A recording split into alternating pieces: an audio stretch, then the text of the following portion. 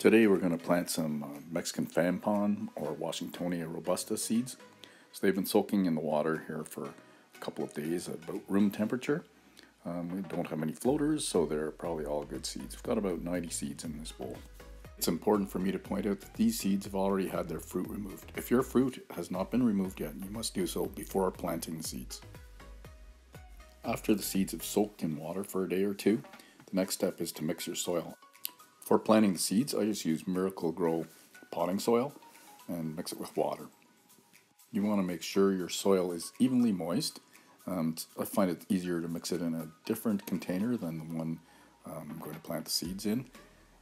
Mexican fan palms have a deep root system, so it's important to use a deep container. For about half of my seeds, I'm going to use a community growing container. I like growing Mexican fan palms because they're a fast grower and they're a fairly lush looking palm tree. Mexican fan palms are also fairly hardy, handling temperatures as low as -7 degrees Celsius for short periods of time.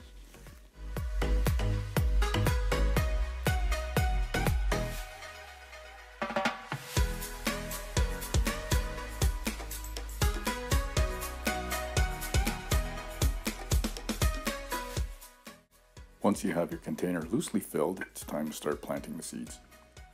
Just place the seeds on top of the soil, basting them evenly in your container.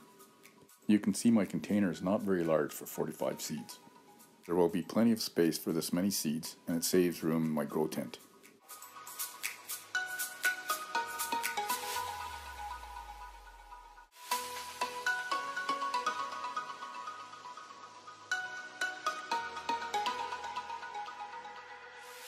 About half my seeds are now in the container.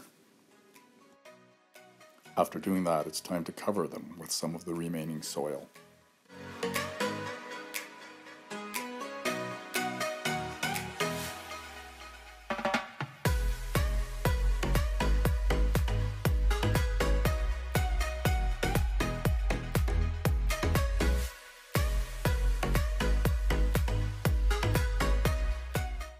The other method for germinating Mexican fan palm seeds that I like to use is the baggie method.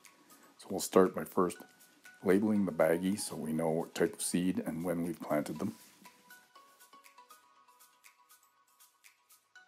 Then you can put the seeds into the baggie.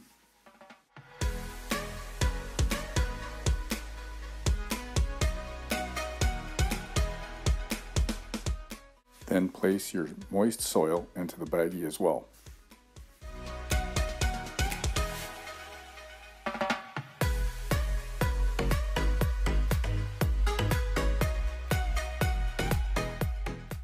Shake the baggie so that the soil and the seeds are evenly mixed.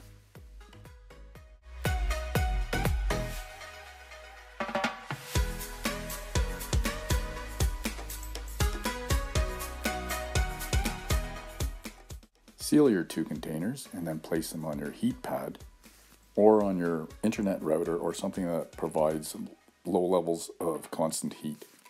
Now it's time to wait patiently for the seeds to germinate.